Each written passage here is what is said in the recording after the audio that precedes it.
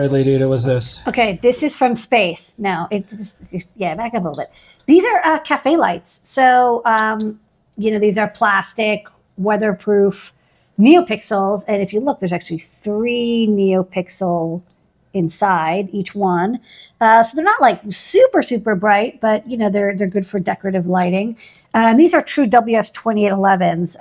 Erin, our resident mermaid, has been doing projects, but the ones she had were like TM18 somethings. And so they didn't work really well with Arduino code or CircuitPython code. So this one, we're running the code on a Metro.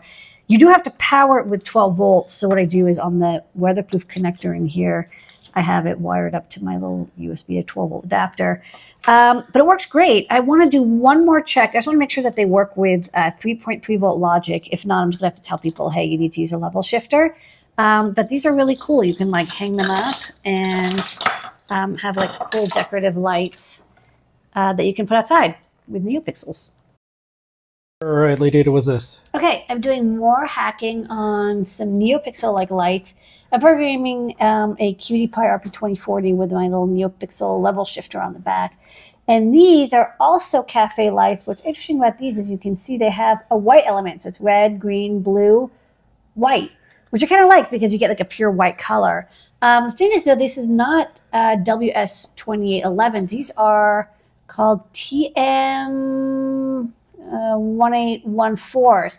And they have kind of like a different, it's NeoPixel-like, but they have like this command bit at the top, and then you have to invert the command bit, and you have to refresh them constantly, which is annoying. Another thing is, it's inverted signal. So it's idle high, and then it drops low. It's like literally just inverted. So to get this running, I was playing with WLED, but to be honest, it was faster for me to just take some PIO code, and I just inverted the instructions. So instead of being like output side 0 or 1, I swapped them.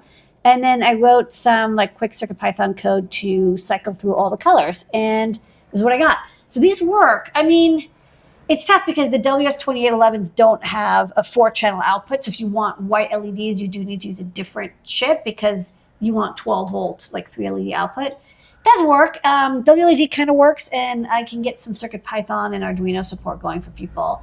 So I think I'll still stock these. What's this? Okay. As I was doing all those cafe lights, I was like, you know what would be really awesome is something that makes my life easier and level shifts NeoPixel signal from 3.3 volt to 5 volt, and or gives me an inverted output signal for the TM1814. So like I did figure out with PIO, but the problem is that I won't always have PIO, right? Sometimes you're going to be running on ESP32, or you're going to be running on whatever, some other device.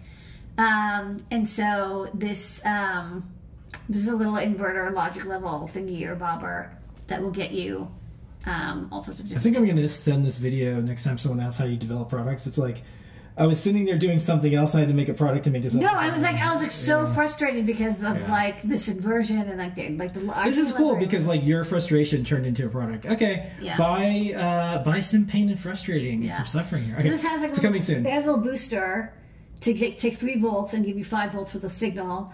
Level shifter is a dual level shifter for 2 signals, and then an inverter, so you get like the data 5, inverted data 5, and then clock 5 ground. So yeah, this should solve all my stupid pixel problems. Okay, cool. That's top secret for the week.